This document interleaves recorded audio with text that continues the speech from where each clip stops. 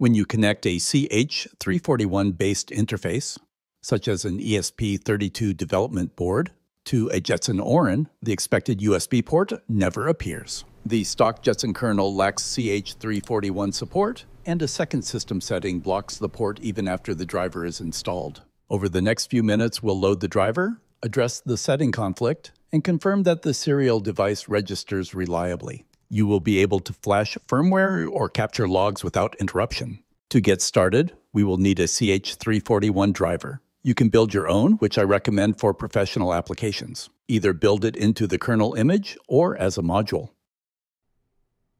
Here's what it looks like in the kernel configuration editor. I trust you can handle that. Let's proceed with a pre-built kernel module. On the Jetson Hacks repository on GitHub, there is a repository named Jetson Orin Kernel Builder. Let's clone that repository and switch over to that repository's directory. The module is in the pre-built directory. Oh wow, GitHub gave me the unicorn! We'll pick the Jetpack version we're running. Here is the installer and the matching SHA-256 file.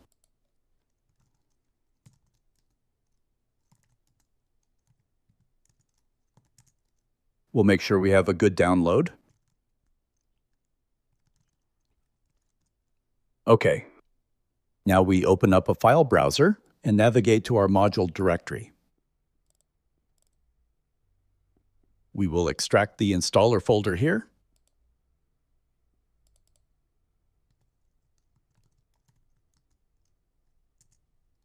Then we'll install the module.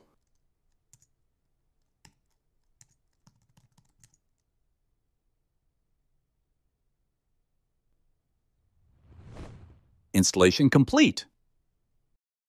Let me replug the Blue Pill microprocessor.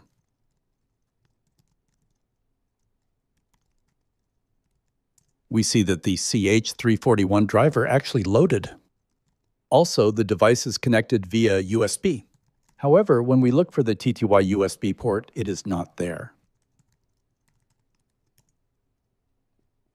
Let's follow the kernel log as I replug the device. Let me replug the Blue Pill microprocessor.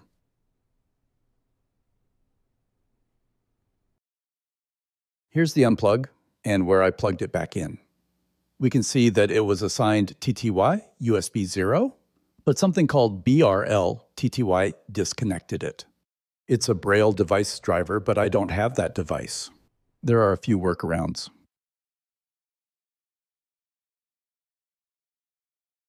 I'll just go for the quick fix and delete it.